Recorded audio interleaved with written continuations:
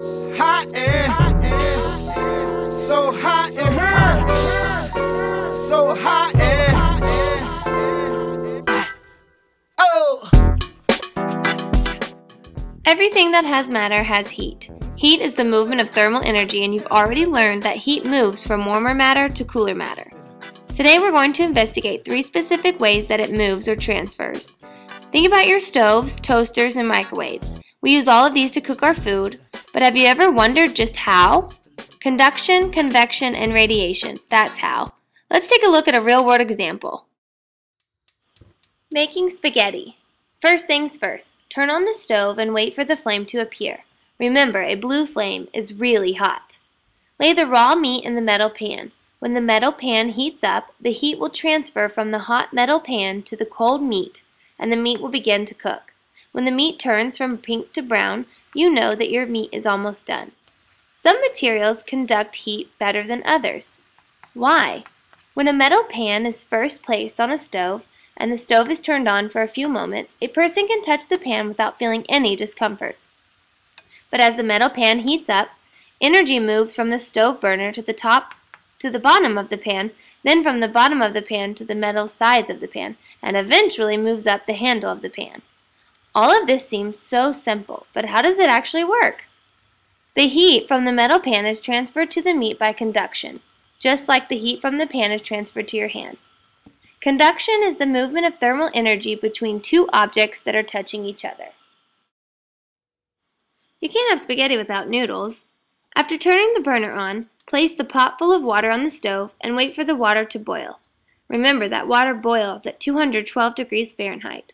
You'll notice the pasta rises at the top of the pan, gets pushed onto the side, and then sinks to the bottom of the pan, rises again, and so on, moving around in circles from top to bottom in the pot of boiling water.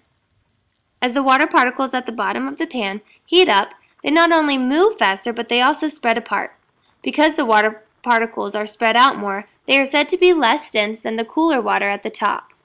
The cooler water at the top sinks, and the warmer, less dense water rises to the top. As the cooler water sinks, it continues to heat up and moves back to the top. The circular motion continues for as long as the water is being heated up. This happens through convection. Convection is the transfer of heat by the movement of the warmed matter. After all that, bon appetit!